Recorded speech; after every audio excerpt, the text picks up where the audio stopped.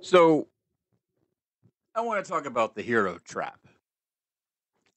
I had an interesting discussion with one of my followers this morning, and he was in the classic trap of wanting to act like a hero as the new leader on a project. He had been promoted, he wanted to do well in his job, and of course, he comes into a new project, everything's behind, the project is failing, and it's not going to work out. Like he's looking at the situation.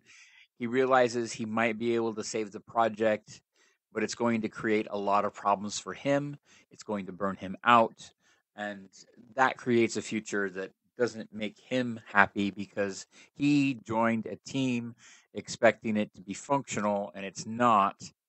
And so what happens when he saves the team? If you look at the graph here, you'll find that I've kind of outlined this project. The project's failing. He has the ability to do hero effort to engineering. At this point, he has the opportunity to actually save the project at a personal cost with unsustainable hours or effort.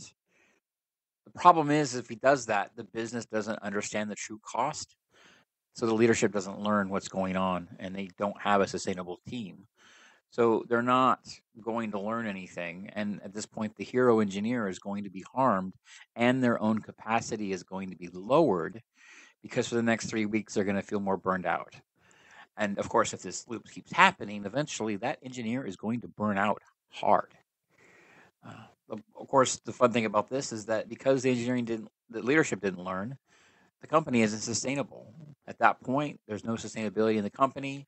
The company lacks a sustainable team. And of course, its projects are going to continue to fail.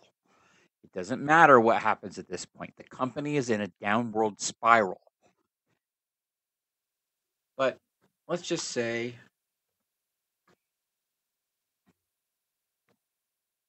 we add a leadership effort. Okay. The project's failing. What does a leader do? Well, leader mitigates future failure by documenting why it's failing, bubbling up those reasons up to leadership. Leadership makes those investments needed to turn the project around as a sustainable clip. And now the company also has less future risk. Is the company sustainable? Well, maybe they still lack a sustainable team, so maybe they don't. Maybe you're in that documentation process.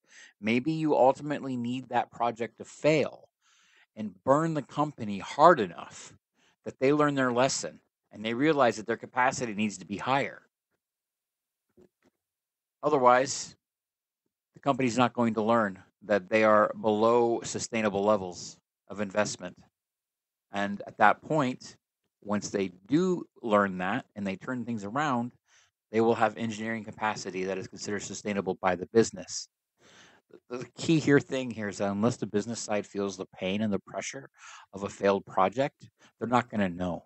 If you're working as an engineer and you're trying to be the hero, what you're doing is you're taking the entire company, lifting it on your back, and being the only person that is keeping the projects going.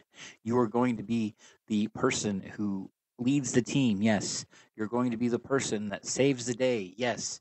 And you're also going to be the person that burns out and isn't going to be sustainable in the future. And at some point, you're going to get trapped by that. You're going to have a project fail that shouldn't have failed because you did not take care of yourself or the team at a sustainable level. One of the most difficult aspects of being a engineering leader is acknowledging that you have to protect your team from the business making bad decisions. It is your job as an engineering leader to be an umbrella and to document the problems in the business so that when you go to the leadership, they can be aware of the issues and fix them. Now, if you have an organization that is led by sales and marketing and they're not investing in the engineering team, well, the fix is actually pretty simple. Stop being a hero. Stop fixing the project by working nights and weekends and working at unsustainable levels. Do your 45 hours of work every week and then go home and focus on your life. And if you have to work more than that, if you're doing crunch time, if you're doing overtime, then the company has intentionally made the choice to burn you out. They are explicitly telling you that they don't care about your health or you. Act accordingly. Because here's the deal. If you save the project, let's say that you've got a failing project here, right? And you can do the hero effort to save it. From the business perspective, they didn't have to do anything. They didn't have to invest in your team. They didn't have to make anything better. They didn't have to do anything to make the company more sustainable or give it business continuity, because they are depending on extra capacity that they're not paying for, that they're getting from you. That is a disservice to your entire team, because what that means is when you finally burn out, someone else is going to have to shoulder that load. Someone else is going to get burned out by this after you do, and you have to leave or take a sick day or whatever. This is unsustainable, and no business wants to be unsustainable. The problem here is poorly communicated requirements to the business, where the business feels like they can get away with some extra slack, or lack of slack in this case, because they have the engineering capacity they think they really need, and they just don't trust engineering and think that engineering is being whining about their needs. What you need to do as an engineer is you need to document what's wrong and prove your case, so that when the project fails and you allow it to fail because you'd refuse to be a hero, you can point to the documentation and go, look, I was here all day, every day for that entire project. I explained what was wrong. I documented it. I sent you that email, et cetera, et cetera. You didn't listen to me. Now we're at this situation. Guess what? At that point, leadership failed. You as an engineer did your job. If you spend that entire workday working, then you did your job. And if the engineering leadership is doing its job, it's going to be documenting the gaps in terms of actual engineering capacity versus the expectations from the business. Now, the important thing here is that you shouldn't slack off. As an engineer, it's your job to get the work done. But if you're working as hard as you can and you're putting in a full week of work and your team just can't get to everything because there's too much to do, that means the company isn't planning accordingly. It means that somebody in the planning organization, such as a project manager or a PM of some kind, or maybe somebody above them, is not doing their job well.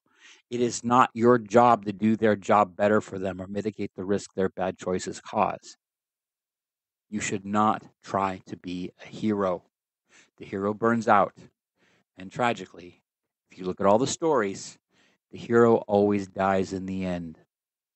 Okay? They go up against that monster that they just can't beat no matter what.